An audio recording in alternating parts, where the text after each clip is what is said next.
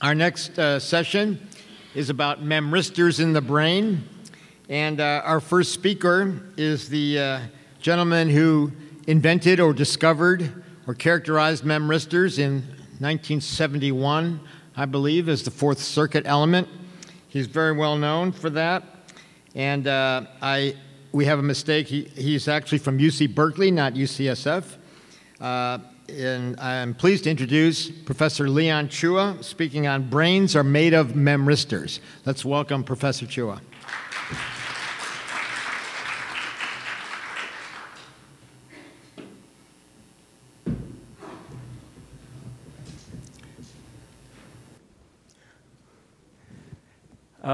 Thank you, Stuart, for inviting me to give this talk, even though I knew nothing about consciousness.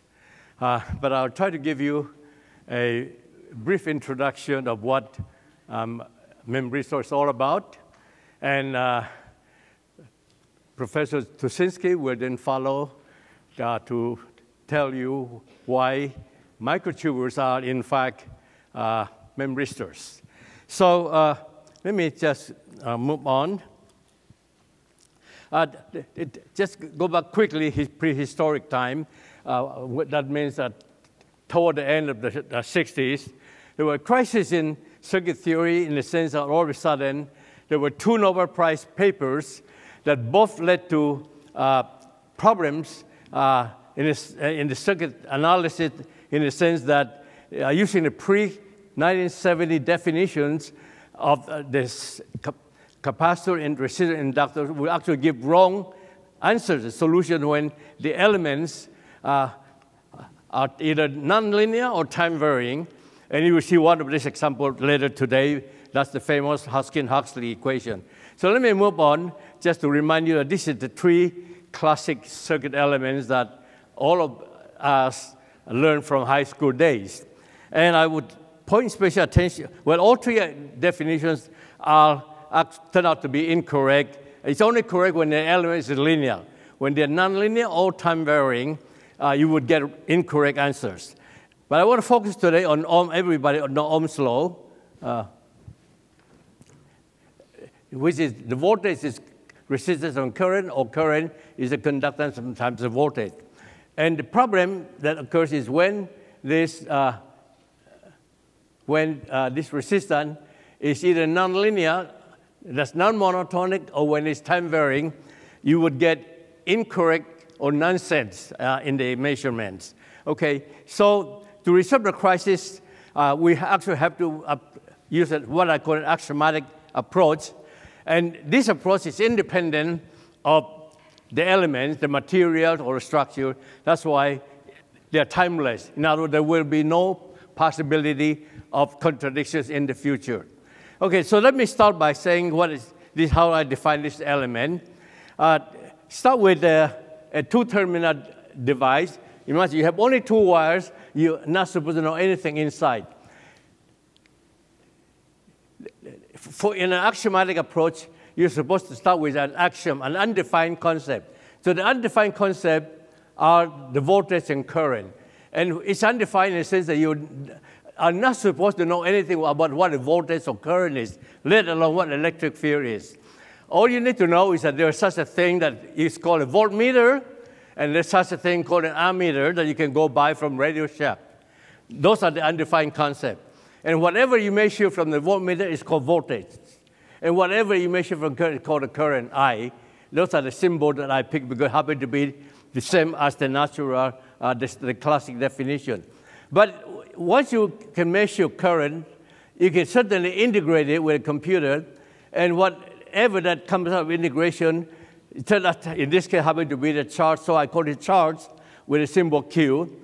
And since you can measure voltage, you can integrate that, it can flux. So these are the four fundamental variables that will define all elements in the universe of circuit theory. So if you have a device, two-terminal device, where no matter what you apply, voltage or current wave across the device, you find that the current would always obey a fixed single-valued function relationship. And that's for any input, voltage, or conversely, any input current, you measure the voltage. And if that's the case, that element is called a resistor, okay? And that relation may be a straight line through the origin, and if that's so, that's Ohm's law. The slope is the resistance.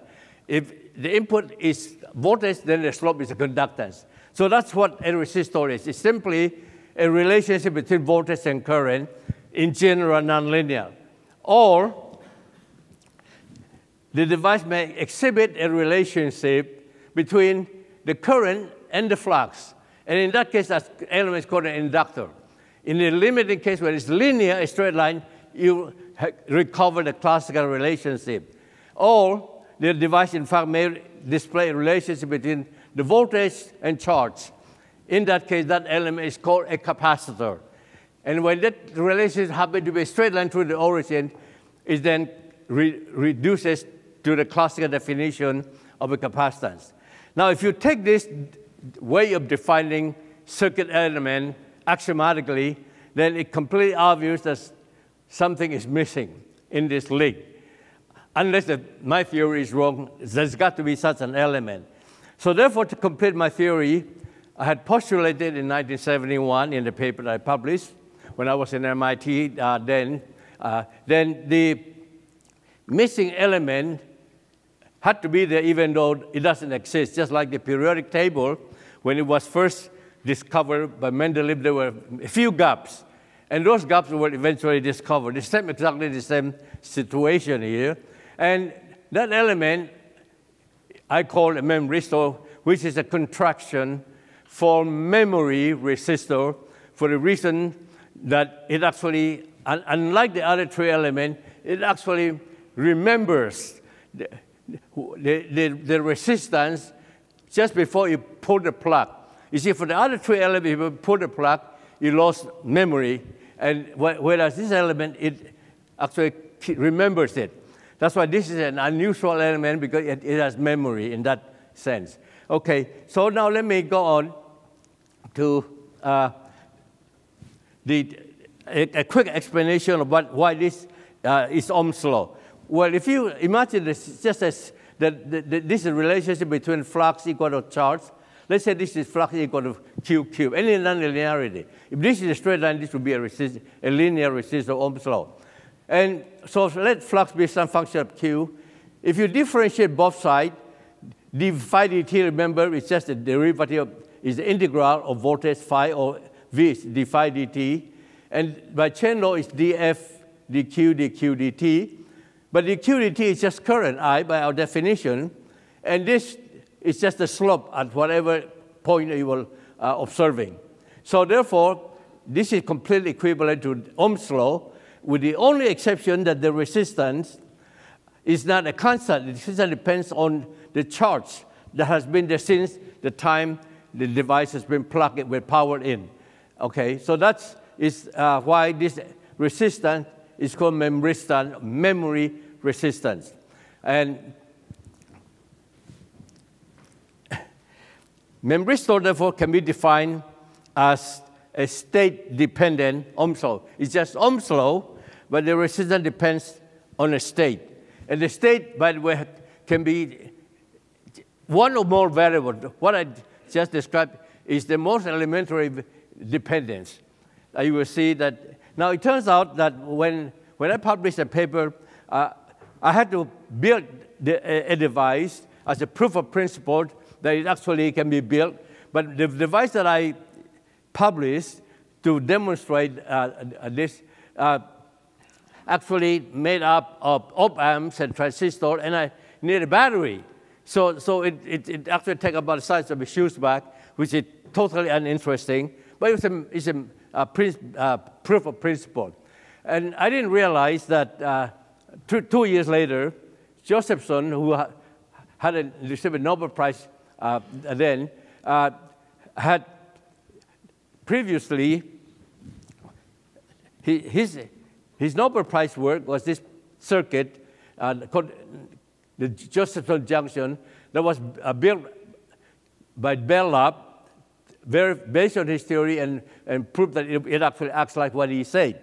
And in this element, in this three-circuit element, Josephson actually had a symbol that he didn't know what it was, but he said that that is given by a relationship between current and flux. It's just a nonlinear function of flux.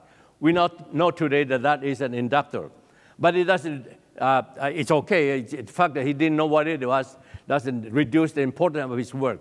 But Josephson, after receiving a Nobel Prize in 1973, decided to go back to the fundamentals and realized suddenly that he had missed a tiny component that was not important enough that when Bell Lab built the circuit, it actually was pretty good approximation. But to be correct, Josephson said that there is one more component due to quantum mechanical quasi-particle current. And he didn't know what that element was, but he had an equation. So he didn't know what element. He said that that equation would obey the current times the voltage, so it's conductance. But he said the conductance is not constant, it depends on the integral of the voltage.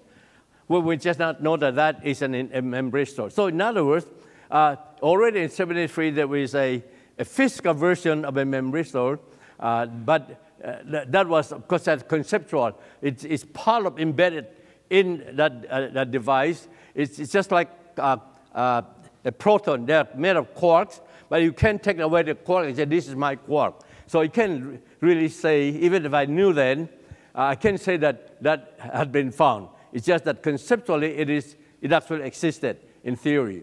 So that is the first four elements, the four elements that complete the Josephson junction motor, and it turned out to be the four basic elements that I just say. Now, fast forward 40 years or so, HP published a paper in Nature, and the title is The Missing Memristor Found, because the paper that I published is called Memristor, the Missing Circuit Element, since I really didn't have a real device without a battery that would do what I claim it should do. So memristor finally was known to the world in 2008, about 40 years later. And this is the picture that was given by Dr. Stanley Williams from Bell Lab, from HP, and showed that the first memristors picture, this is an array. Every one of them is a memristor. And notice that it's about 17 nanometers. It's not so clear. Each one of them is about 17 nanometers. So it's very tiny.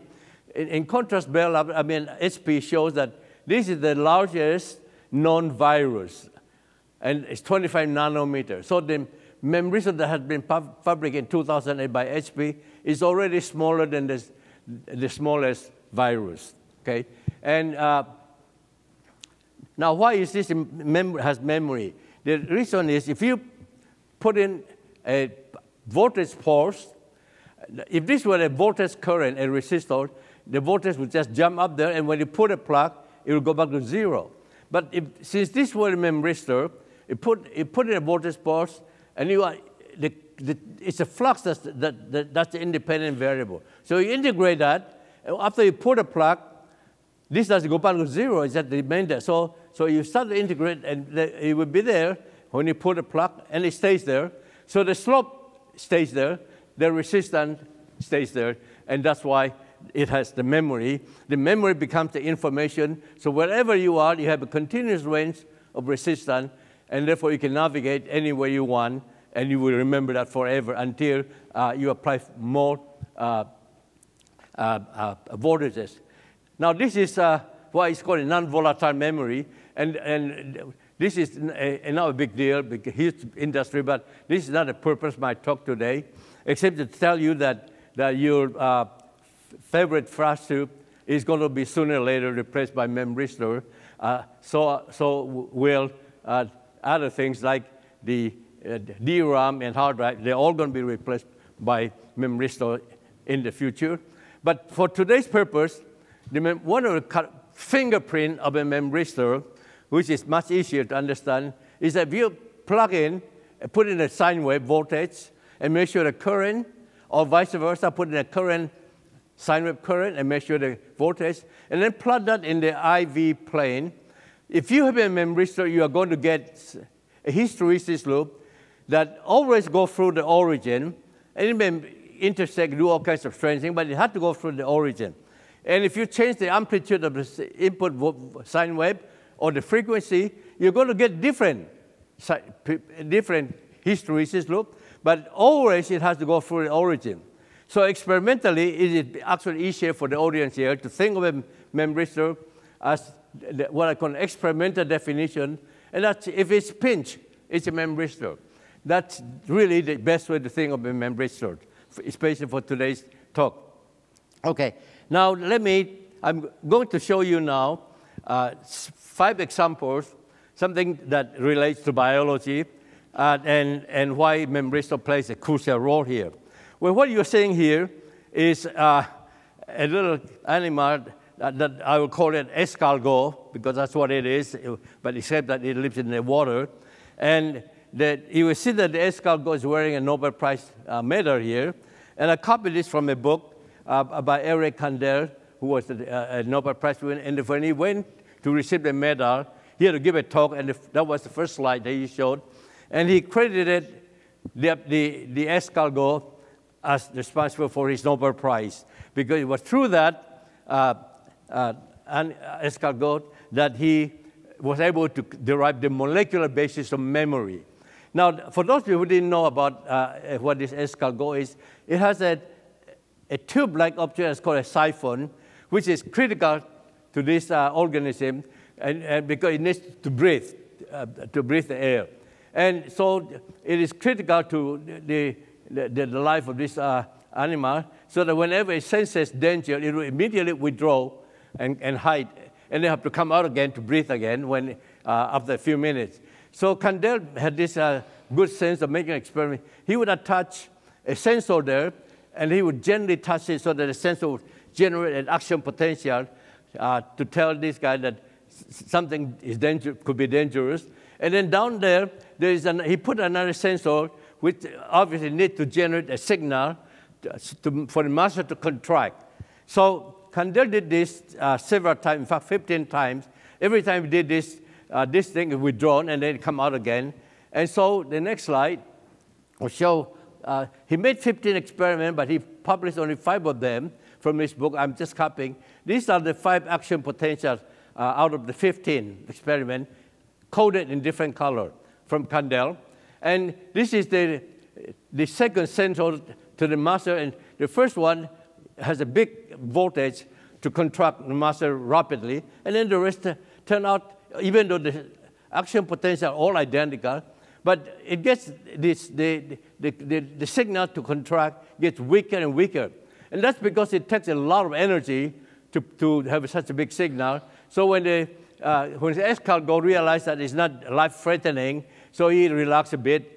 And so this is the most elementary form of learning. It's called habituation.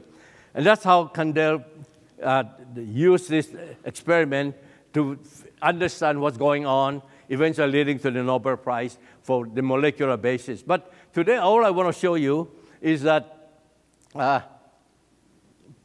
there is a single memory. I have found that you can have a single memristor right there with this curve. The slope keeps decreasing. Since it is charged, we're looking at the slope is the conductance. Conductance gets smaller and smaller. So if I apply 15 pulses to mimic the 15 identical action potential, then the output by Ohm's law is just the conductance times that. Since this is constant, the current will be decreasing.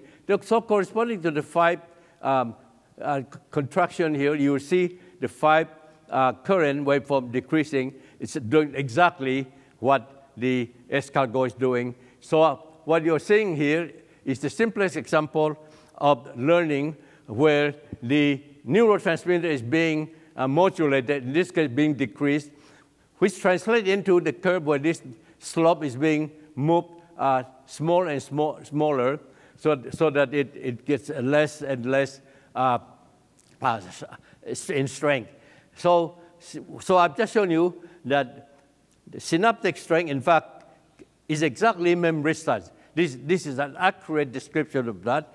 And knowing that, you can say that synapses are memristors. That's the first important take-home lesson today. Synapses, your synapses, imagine they're all memristors. Okay? Now, a related experiment is called the long-term potentiation, or LTP, that I'm sure many of you already have heard before. It was first discovered in 1973 by Bliss and Lomo, and they published a paper, in fact, in 1973, 2 years after my paper. So already there was a memristor, although they didn't know it. And the experiment is very simple. The phenomena they discovered by Bliss and Lomo is, what they did is they have hippocampus. They applied a voltage pulse and measure an output pulse somewhere else down the hippocampus, and found that it has a small response. So for that, say A, amplitude A, you get about, say, 1/2, just for illustration. But then they had the good sense of doing the following experiment. So instead of repeating that experiment, they actually turned to a pulse generator, say, like put in 20 pulses like that, and then repeat that experiment. So put it back there. Now, normally, if you switch, this is gone, you forget it. But they were so surprised that when, after this priming, they put it back in, and they suddenly measure a different and much bigger output. That phenomenon has since been called long-term potentiation, and it is an elementary example, in fact, of Hebbian learning. So now I want to show you that you can do exactly the same thing, where we're not going through the details in the interest of time. If you pick a memories of these two curves, you will get exactly the same behavior. For the same input, the first output without a priming, you get that. With the priming, you will get the other one. So I've just shown you that another trivial memristor would reproduce a classic experiment that remains to be a very important subject of study today. And now I want to come to this real event that triggers, I told you there was a crisis. This was the famous Nobel Prize paper by Haskin Heckley that I'm sure most of you knew. And this was the circuit that gave them the Nobel Prize. And this circuit consists, this is the axon. They were looking at a jelly squid, and they were measuring the axon and finding out how the action potential came from. Physiology has struggled for more than 50 years, and to show how you can generate action potential from 0 to something like 100 millivolts. And no one can do that until Haskin Heckley came around 50, 60 years later, and showed that they have a circuit that will do that. And this circuit consists of three batteries, one capacitor, one resistor, and two other resistors. One they call this from mode mimics potassium ion channel. This mimics the sodium ion channel. And the interesting thing is that unlike this resistor where they can say this is say 50 Siemens, but they say they can't tell you what the conductance of these two elements is. They say they are resistors. They have ohms as a unit, but it changes with time. But they did have empirical equation, and they put the empirical equation in the computer. It actually gives you the correct answer. That was a major event, and this circuit model remains a classic model widely used today. So there's absolutely nothing wrong with this experiment, with this model, and they also deserved the Nobel Prize. By the way, this is the potassium ion channel, and this is the sodium ion channel. And the first resistor is called the potassium. They call it time-varying potassium current.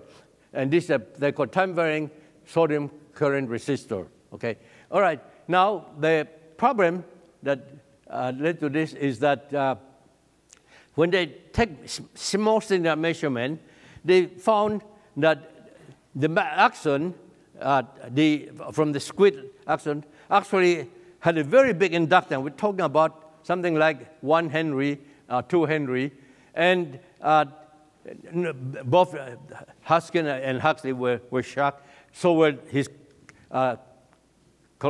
colleagues, including Kenneth Cole, that many people, especially from USA, felt that he should share the Nobel Prize with Haskin and Heckley, because they made use of a critical instrument that he designed to get their result. Anyway, he didn't get the Nobel, but he wrote a book to account for the history of this situation. And he said, I'm just quoting it from this book. He said, the suggestion of an inductive reactance anywhere in the system, he means the brain, was shocking to the point of being unbelievable, okay? And it's clear for those of you who didn't know what a 1 Henry inductor, I'm carrying a 1 Henry inductor.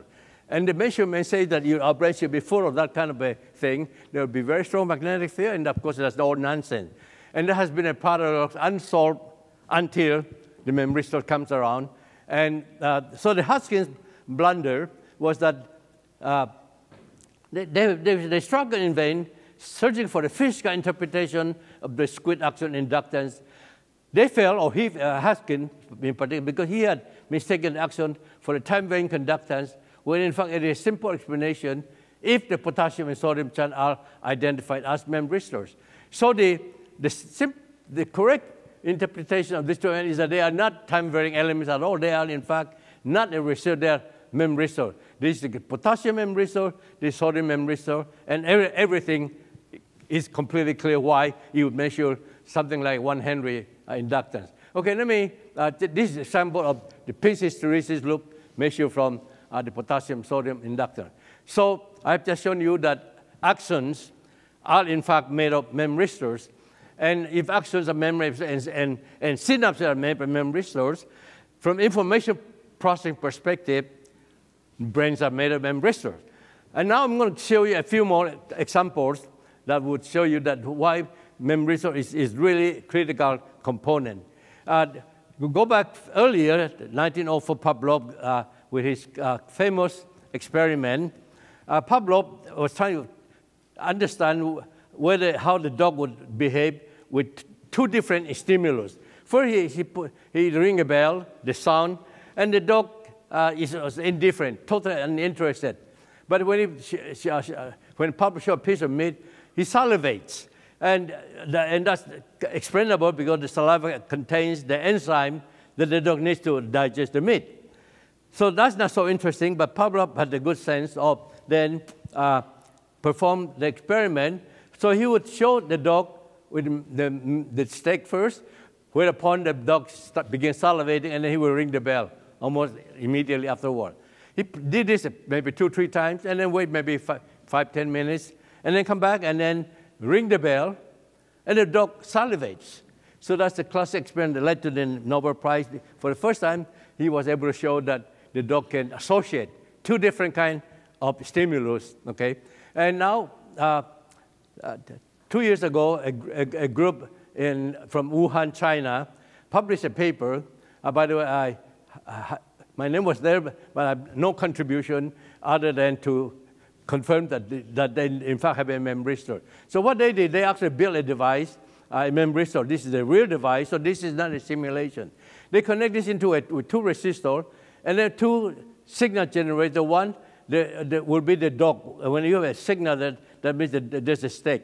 And when the first one would be when the sound. And then they would take the measurement here, okay? So from this real circuit, so this is not a simulation, it's a real experiment.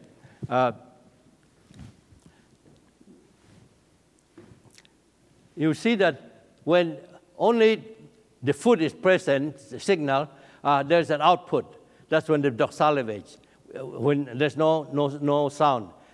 But when there is sound input, but no food, there is no output as expected. Then he put in one, Professor Miao's group, put in a pulse indicating sound and a pulse indicating food, and indeed get an output as you would expect. Then he followed with only the sound, then without any food, and there is an output. So that is a perfect simulation of the Pavlov experiment. So the last example that I would like to show is amoeba, because this amoeba doesn't have a brain, no neuron, nothing, but it has microtubules, and that's where Jack is going to continue on. But I'll tell you an interesting experiment.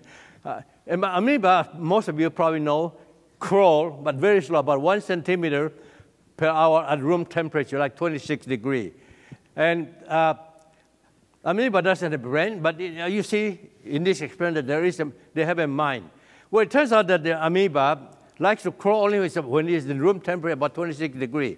If you suddenly lower the temperature by so much as 3 degrees, it's just like someone will young you, put you in the North Pole, and what you would do is, of course, you will freeze. You wouldn't move, right? That's exactly what happened to amoeba. So this experiment by a Japanese group of scientists shows a one-dimensional conduit so that the amoeba would be forced to move in one direction. And there was the camera to record what the movement. And then these are the tubes to control the temperature. So at 26 degrees, the amoeba will be moving. So they can monitor the speed. And when you drop by 3 degrees to 23, the amoeba will stop moving. So this is the experiment. This is 60 minutes, okay? So when there's 26 degrees, the amoeba are moving, not constant, but it moves. And 0 is when they stop moving at there. So at 1 hour, 2 hours later, this Japanese scientist will put in, drop to by 3 degrees, suddenly amoeba stop moving. And even though after then, because we draw back to 26, but amoeba eventually will recover and start moving again. So 1 hour later, the scientist put in another 3 degree drop, and the amoeba stop moving, and it recover, and the third hour, repeat the same thing, the amoeba stop working, moving again. Now, interesting thing is, if I show you only 2 pulses, you wouldn't know that the signal is periodic. You need to have 3 to know that it's periodic, and then you can then tell that this period, and then you can calculate the period. Well, it turned out that amoeba actually can do that. Why? Because afterward here, the scientists didn't put any pulse here. 1 hour later, the temperature there, the room temperature, but the amoeba started moving. It had calculated that in 1 hour, it's going to be cold. So that's incredible. Amoeba can do that, and then they recover until a few hours later. They sent to put another pulse. Amoeba start moving, and then the next hour, even though there's no pulse, the amoeba stop again, anticipating that that's going to happen. Well, this is quite amazing, and without taking a lot of time, what I've just shown you is that amoeba can learn and adapt, in the sense that when stimulated by pattern of periodic environmental changes, amoeba learns and changes its behavior in anticipation of the next stimulus to come.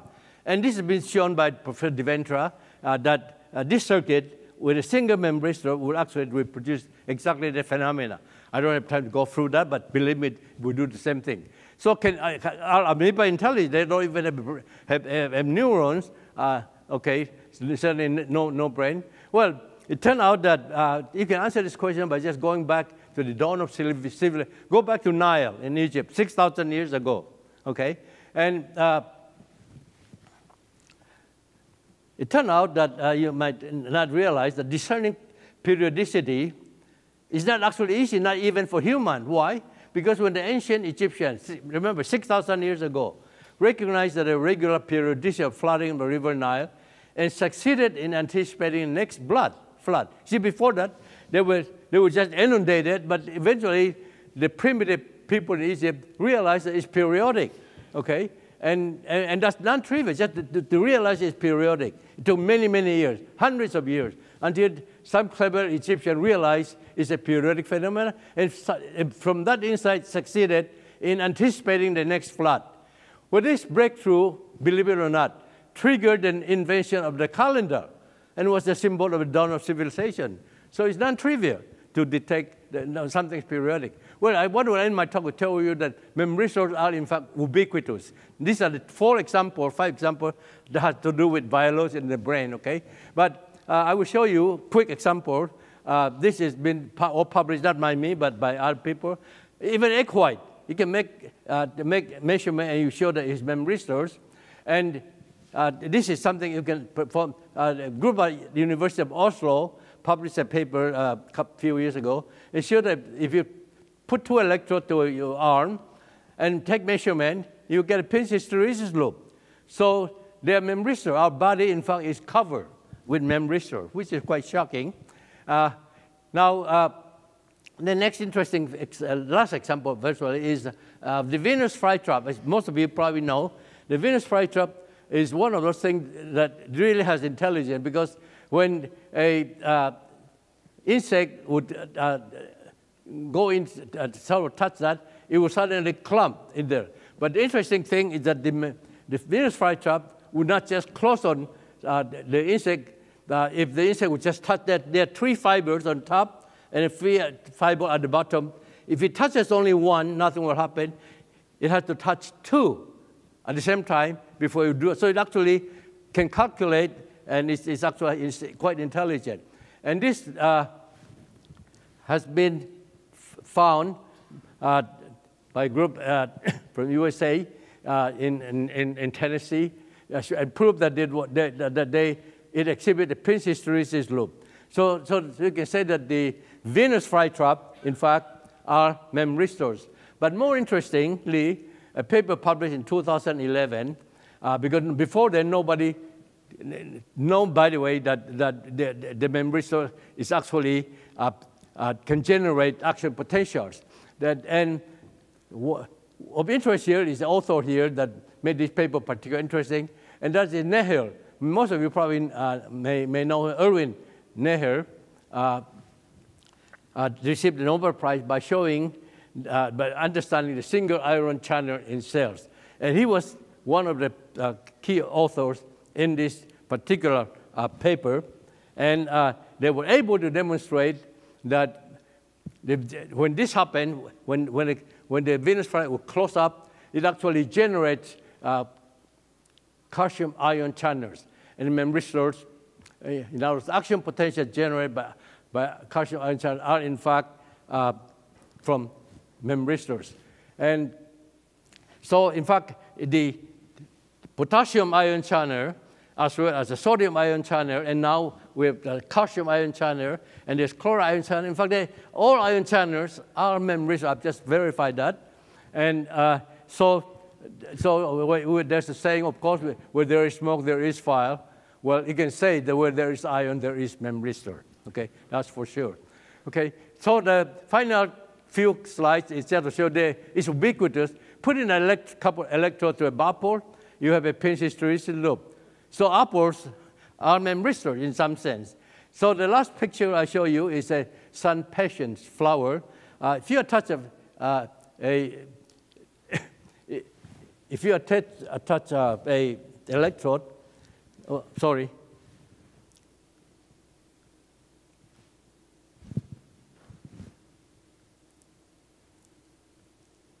I have to go back to this sunflower because it gets a little bit out of order. Okay, this is the flower that you've just seen, and there's a couple of electrodes there, and if you apply the usual thing, the signal, you'll find that it's a pinch hysteresis loop. So I close my talk by going forwards so that Jack will come out and show you that, in fact, microtubules are also memristors in the sense that it actually displays a pinch hysteresis loop. This is the measurement that Jack is going to be explaining, which proved experimentally that microtubules are in fact memristors. And I want to mention, by the way, that the picture that he will most likely show you is a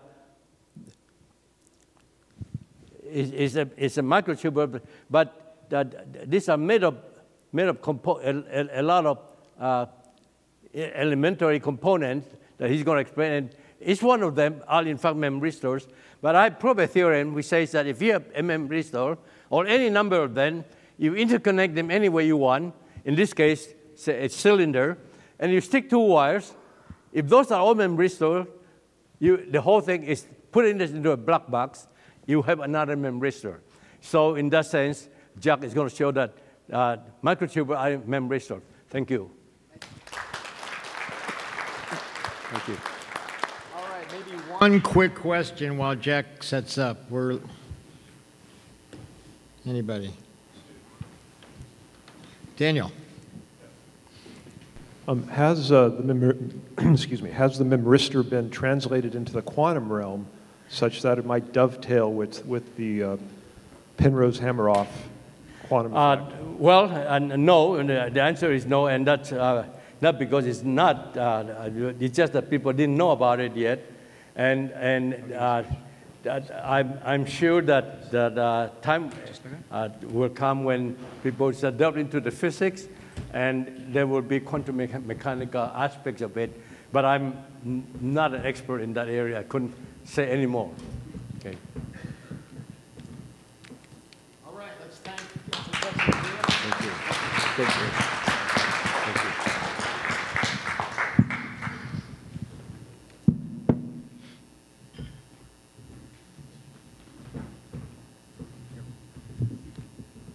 Thank you.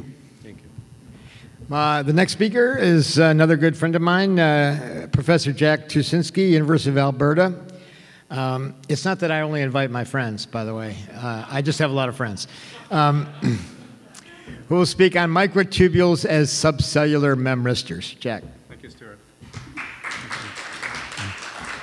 So it's great to be here. I guess my punchline has been stolen, but we'll get to it. But I'll take it back. First of all, this is based on the work of many people, and they are listed here. Some of my summer students and graduate students and collaborators. The experimental part was carried out in collaboration with Professor Shankar in electrical engineering, and we used some of the latest nanotechnology tools to get to the bottom of this issue. I've been interested in electrical properties, electrostatic properties, electromagnetic properties of biological systems, mainly microtubules, for the past 10 years. And in the last year, I think we've made some major advances in this area. By the way, this study was funded by Novocure, a company from Israel that uses electromagnetic stimulation for cancer treatment. And so this is my main interest, but somehow we got into the memristor aspect, which has to do with neuroscience, not cancer research. I'll show it to you later. And I want to acknowledge my collaborators on this, Chris Carlson from Harvard and Socrates Dokos from Australia, Horacio Cantiello from Harvard, now at Buenos Aires, and Avner Priel at Bar-Ilan. And a shameless plug for 3 books related to this conference. Although this topic, this talk today will be a bit more technical, but extraordinary claims require extraordinary proof. So I'll try to give you some very detailed account of what we've done. And this is a paper that is now in 2nd review at Scientific Reports, hopefully published soon. So in the one of the pre-conference workshops, I talk about memory, and this actually will look back to memory later on, molecular memory, memory storage concepts, various ideas around holographic, fractal memories. Some claim are not even stored in the brain. There are, of course, collective memories in insects, worms, caterpillars, slime mold. Society has a memory, historical and otherwise. And something which kind of throws a monkey wrench into this whole idea of brains having memories, the work of Michael Levin at Tufts University in Boston, who decapitated worms that were trained to solve some mazes, and they, after regrowing the heads with their brains, still remembered how to solve it. So there is something about memories being not only stored in the brain, but we'll talk today about the brain and the neurons. And neurons, of course, you'll find microtubules. So this is along the lines of Stuart Hameroff's the last, how many years? 4 decades, I guess, of your work. More? I forgot. So what is memory? Well, memory is commonly defined as the ability to encode, store, and recall information. And in terms of the brain, definitely memory is involved in, and believed to be involved in, networks of synaptic connections in the brain between neurons. But we believe it's deeper than that, not excluding the synaptic concepts. And long-term potentiation, which Leon mentioned, is a hallmark of memory building. Now, but the question is, what is the molecular level of memory, and where is the substrate, material substrate for memory storage inside neurons, if there is such a thing? So we focus on the neuron then, and that's a often copied slide from Stuart Hameroff. I think it was first published in your book, right? A long time ago. Still valid, and we have microtubules inside the neuron, axons as well as dendrites, illustrated here by thick lines, interconnected by maps. Nancy Wolfe talked about how this may lead to neurodegenerative diseases, impairment of microtubules, cytoskeleton, traffic in microtubules. There is a huge area of investigation around this. A few years ago, now 5 years ago, we published a paper on a memory code which involves calmodulin kinase enzyme phosphorylating microtubules based on experiments done previously by a group at Johns Hopkins, I believe. And this brings microtubules into the picture, and specifically, which is important in this context, C-termini of microtubules, because these enzymes, which are also motors, by the way, they phosphorylate serine residues on C-termini. It's very important. C-termini are the most flexible parts of microtubules. They are polypeptide chains that stick out and basically act like antennas, and they interact with the environment. In fact, all motor protein involves C-termini, so they play a very important role. If C-termini can be cleaved, microtubules, first of all, will not participate in the motor traffic, and secondly, they will not be stable. So there is something very important about that. We'll come back to it later. And that's an example of how one could encode bits of information into a microtubule in neurons, and this paper illustrates in detail how this leads to various consequences at the level of the whole neuron and the brain. One of which is the ability, in fact, to encode the entire lifetime of memories into all microtubules in the brain. That's within the realm of possibilities. We heard this morning some very interesting ideas about near-death experiences and the burst of EEG activity. This might also be in some way involved in it, but that's not the topic of my talk, so I'll move on. So electric field effects on microtubules have been recognized and tested in the past, especially AC electric fields, because DC fields are actually screened very strongly. So there is something to be said about frequency modulation, and you will see today in the rest of my talk how this figures in this concept. So there are some very interesting similarities between microtubule arrangements, geometry of microtubule bundles in electric fields and the field lines themselves. And at some frequencies, they actually organize themselves almost like two opposite pole magnets or dipole moments, as you can see in the green. This is a mitotic spindle arrangement overlaid with the lines of the dipole moment. It's amazing how accurately it is reproduced. These were experiments done about 9 years ago by a group from Michigan, showing very strong effects of AC electric fields, depending on the frequency. Different organization of microtubules in the lab were reported. And the complication is that there are several simultaneous effects. Dielectrophoresis, which is dipole moment arrangements in field gradients, electroosmotic flows, and thermal conduction. All three play a role with different contributions at different frequencies. So one has to be very careful. It's not a very simple system. Microtubules actually are very complicated, and they have many possible channels of physical interactions. So let's now zoom in, and I'll get into the experiments in a second.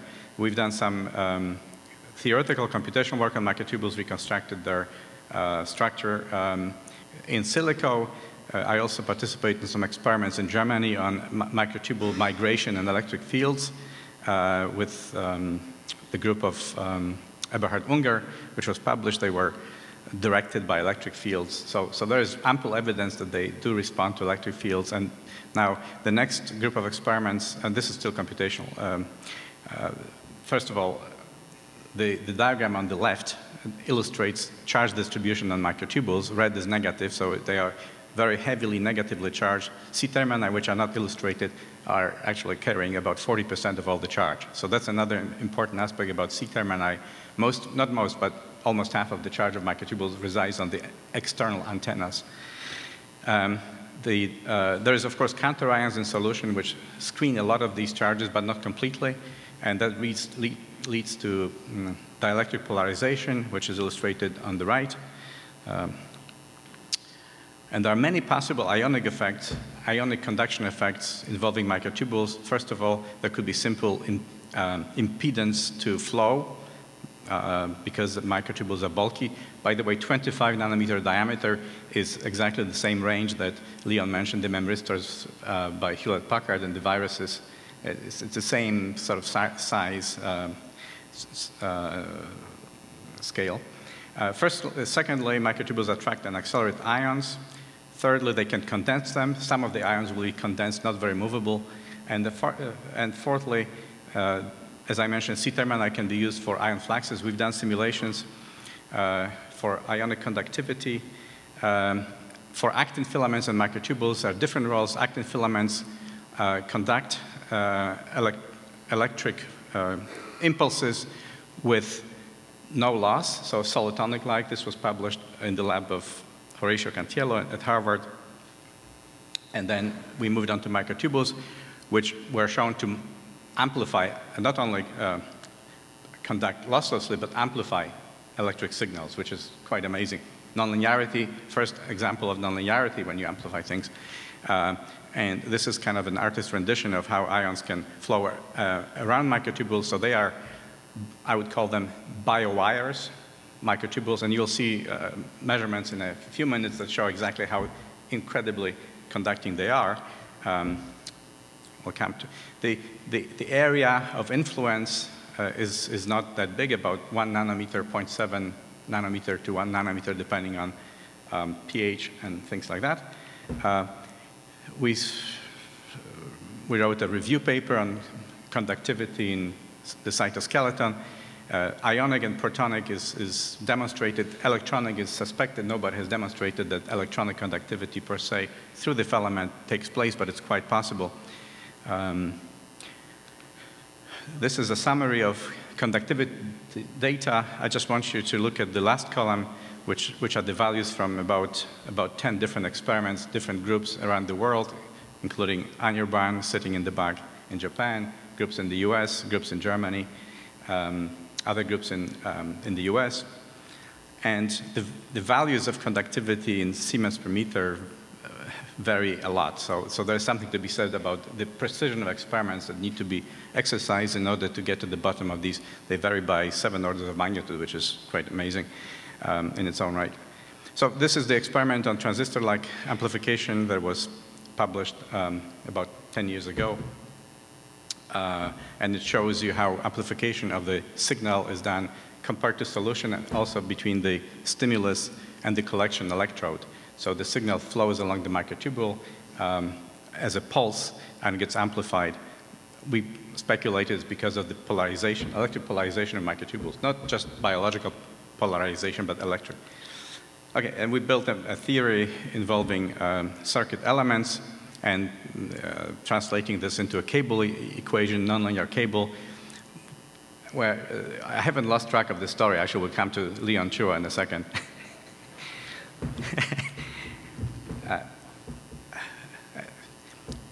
So this is the sort of turning point in all of this, because a group from Israel did measurements of responses of cancer cells to AC electric fields, and they found a range of frequencies from 100 to 200 kilohertz at which cancer cells basically stopped dividing. And that was an incredibly interesting observation, which led to the formation of the company. And now actually it's in the clinic they passed FDA approval and phase 3 clinical trials for glioblastoma, and the results are astounding. They are able to extend the life of brain cancer patients from 12 to 24 months.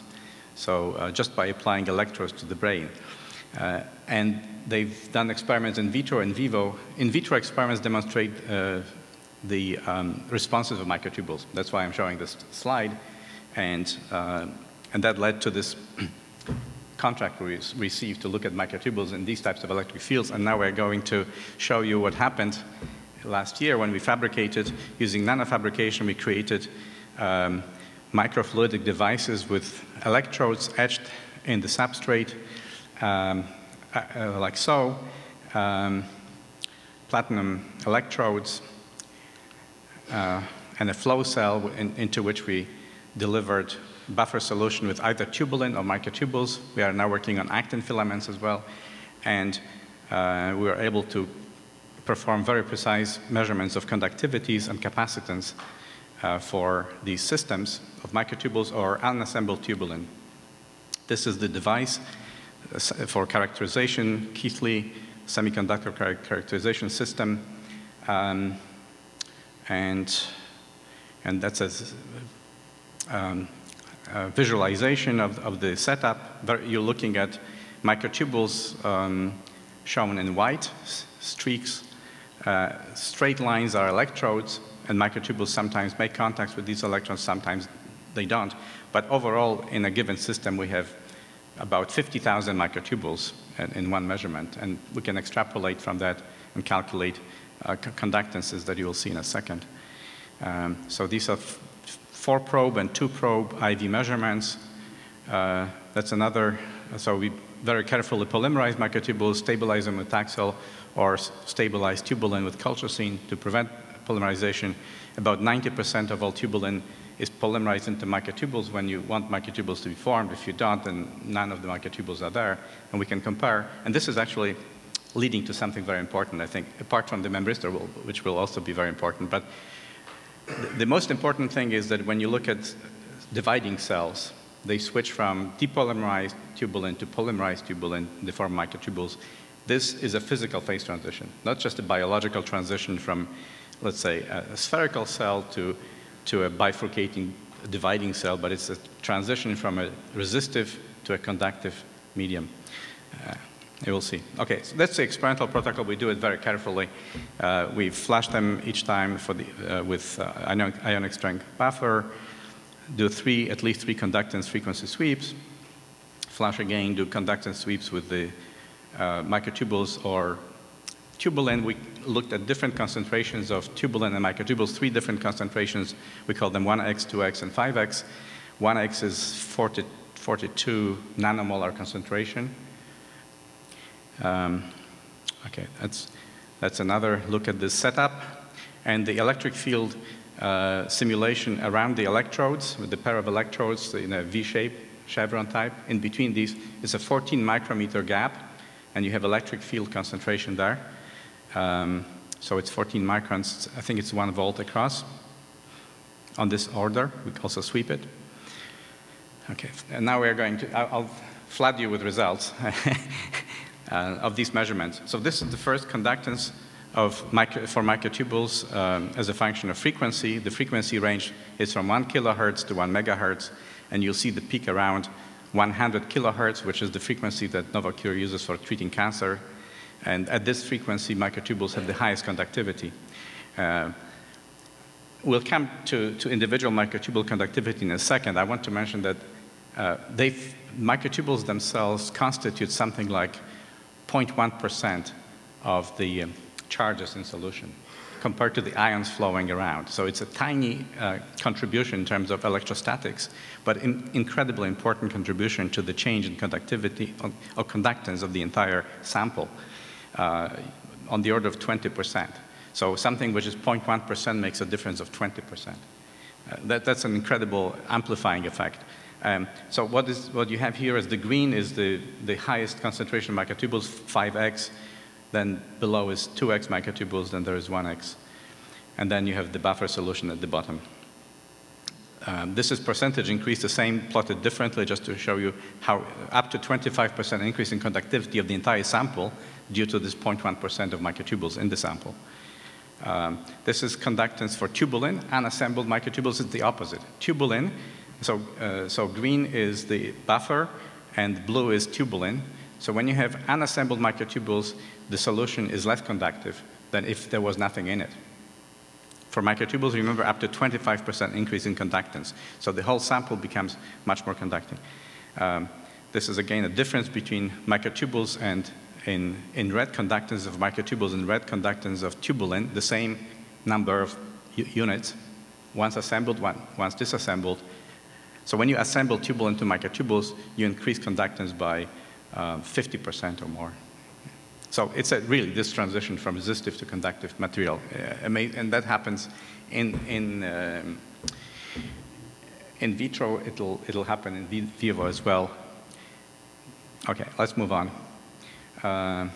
This shows, again, the same thing. Although with higher frequency, this diminishes. So there's a window peak frequency sensitivity at about 100 to 200 kilohertz. Capacitance. So now capacitance we also measured is probably less important, but microtubules also have higher capacitance than the buffer, and their capacitance decreases with frequency, which can be explained because capacitance means aggregation of counter ions around the surface, and when you increase the frequency, you free up the ions. They are not so bound by this surface of microtubules. Okay, so this is the summary of these experiments on conductance and capacitance. Microtubules increase solution conductance compared to the buffer. Tubulin decreases conductance compared to the buffer. As microtubule concentration increases, conductance increases linearly. The largest difference between microtubule conductance and buffer conductance is around 100 kilohertz. We have a precise number you'll see in a second. And for capacitance, capacitance increases for microtubules in solution. Tubulin decreases capacitance. And again, concentration of microtubules affects conductance and capacitance linearly. Okay, this is some quantitative numbers for you to take home. We approximately assembled 90% of tubulin into microtubules with about 50,000 microtubules in the field volume of in the entire sample between electrodes.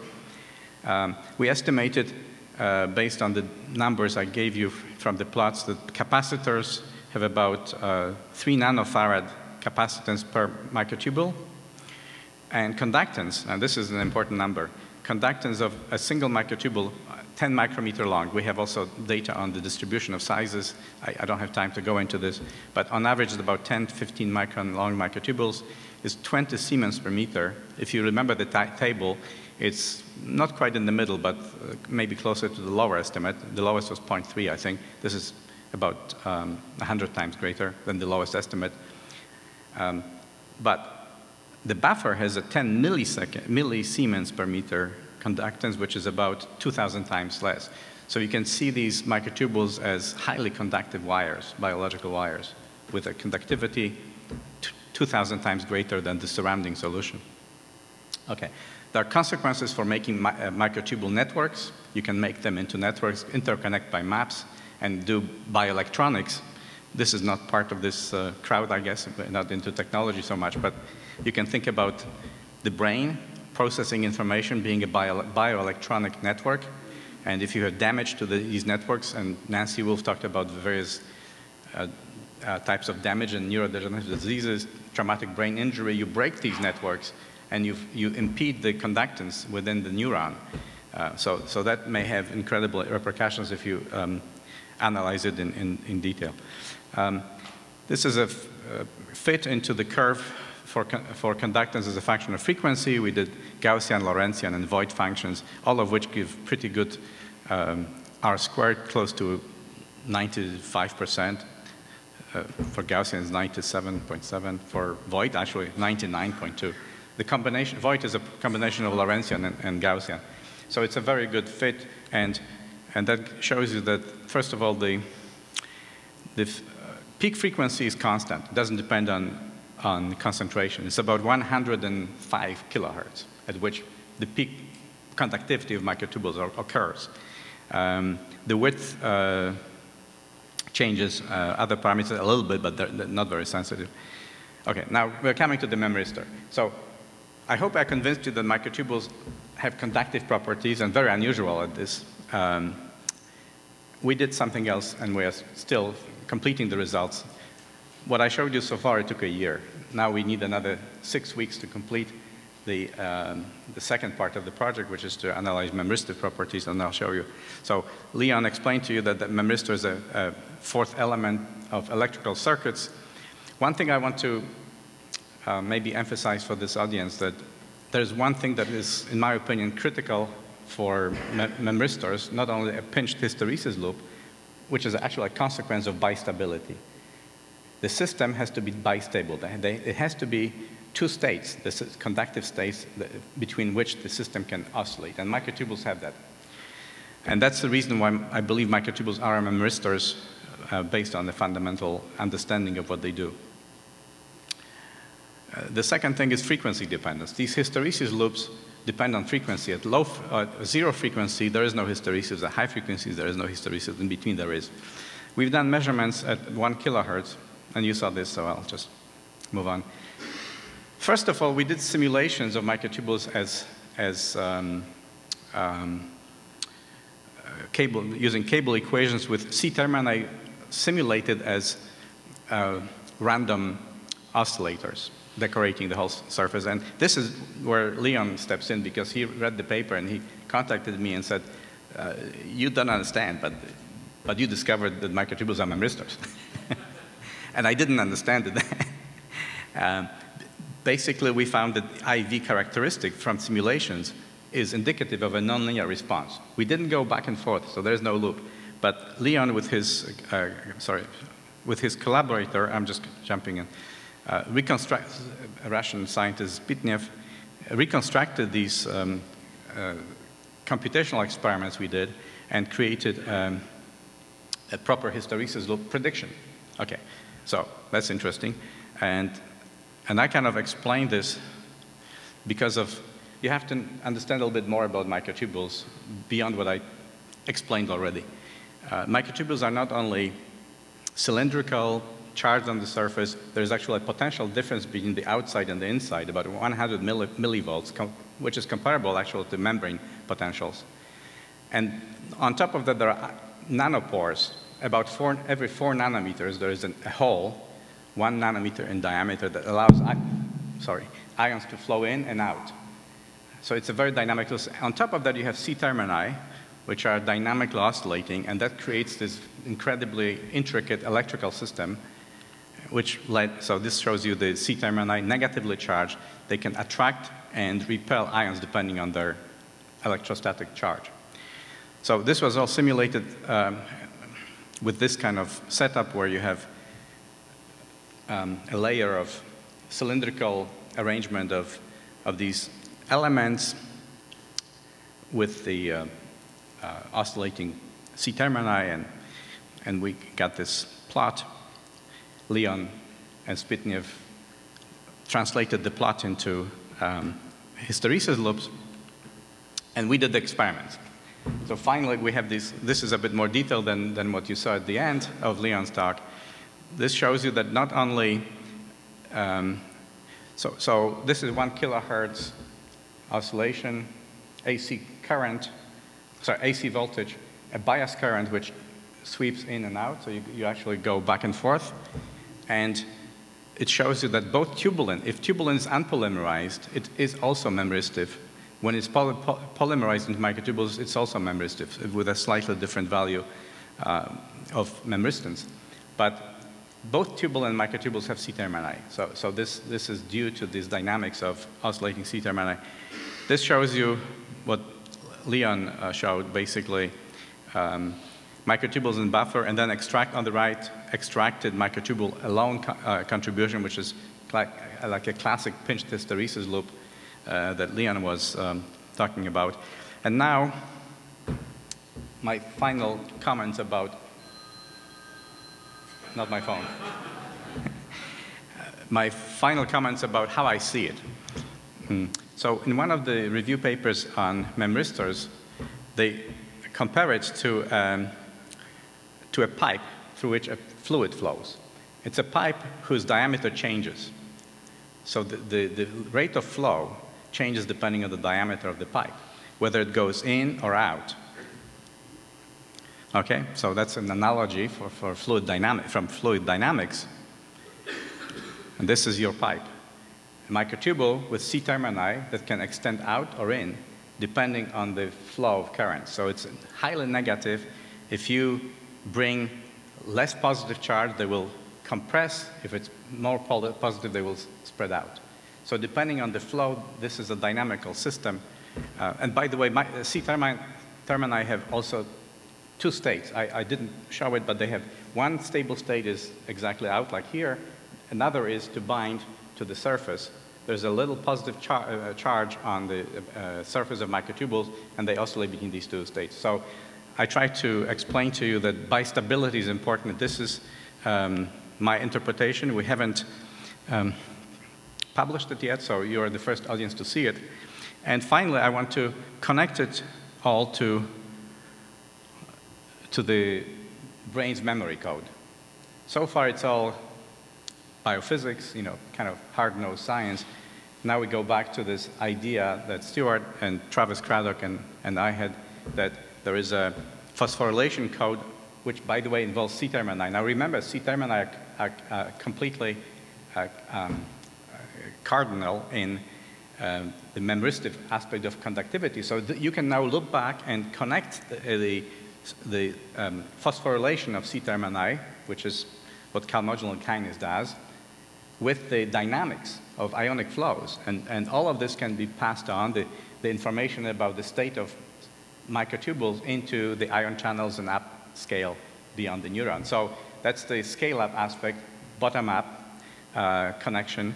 And I think that's very compelling.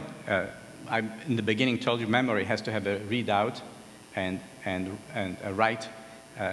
So writing the code might be exactly this way by calmodulin kinase. Readout could be by ionic flows. And they will be different depending on how phosphorylated the C termini are. And finally, this is very much work in progress. So we showed that there's a pinched hysteresis loop at one frequency. We want to do it at different frequencies, find out at what frequency it'll stop, because we know it should. At high frequencies, there should be no hysteresis loop, at low frequencies as well, or constant values. We want to exploit different concentrations of tubulin and microtubules in this connection and again, examine different frequencies. And finally, there's a very nifty experiment that can demonstrate without a doubt whether C termini are responsible for memoristic properties or not. There's an enzyme called subcellular, which basically cuts C termini from the microtubule. We stabilize microtubule with Taxol so we can remove C termini, do the experiments without C termini, and see if we still have hysteresis. If it's disappeared, we know the culprit. And finally, actin filaments, also important, but I guess most of us here dismiss them as mainly structural elements. They don't have C termini exposed. So if we have conductance, as I demonstrate, there is some conductance through actin filaments, but no memoristive aspect, and that would be what I would expect. And finally, analyze networks, introduce maps, reconnect microtubules, and create electronic circuitry artificially. This could be a evolvable computer down the road. Maybe our brain is an evolvable computer also. Well, thank you. That's all I have for you.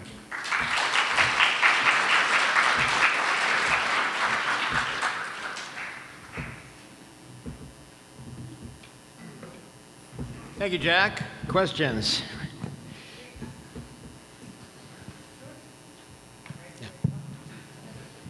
Regarding your treatment for GBMs that increase the prognosis from 14 to 24 months, my question regards timing.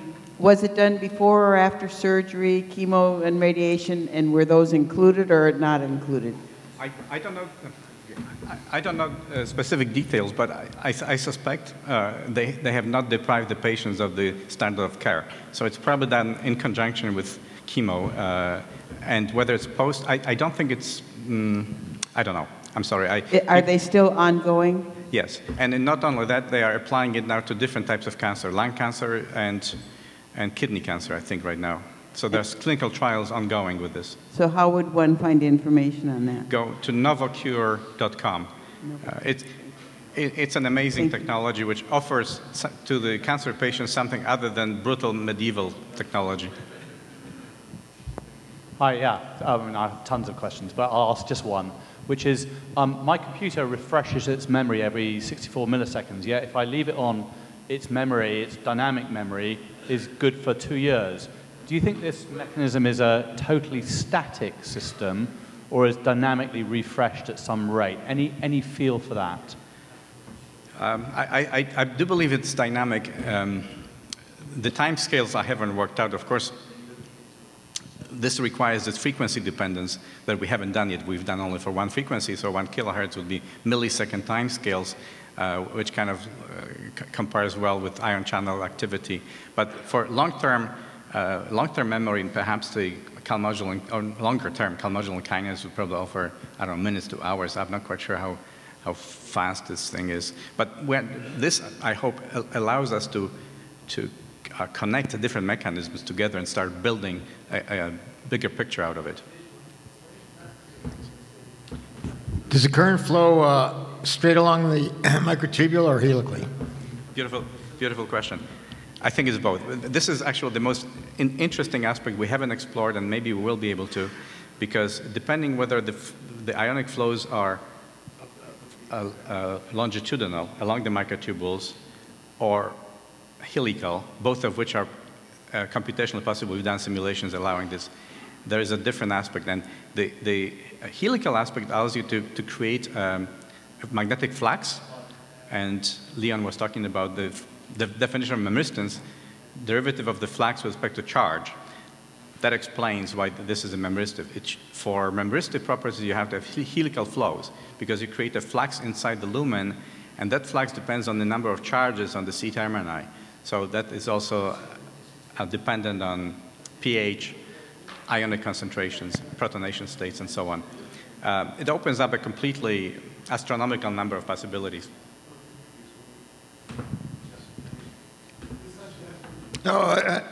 Lady behind you, please.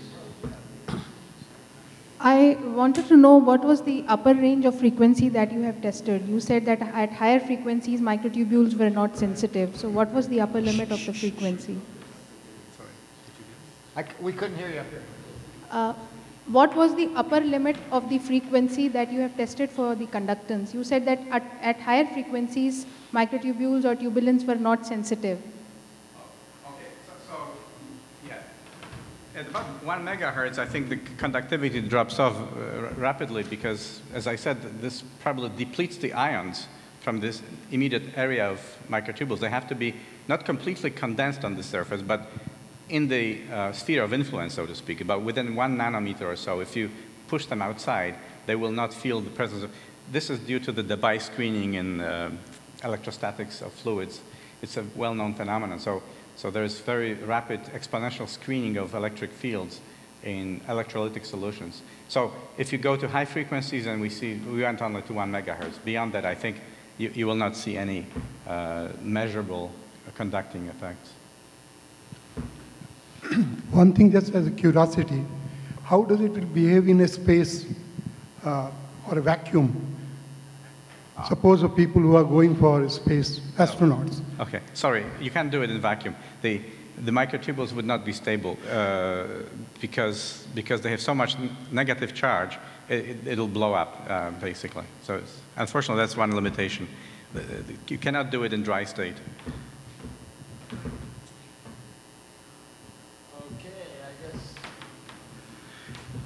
Let's thank Jack and Leon for 2 excellent talks.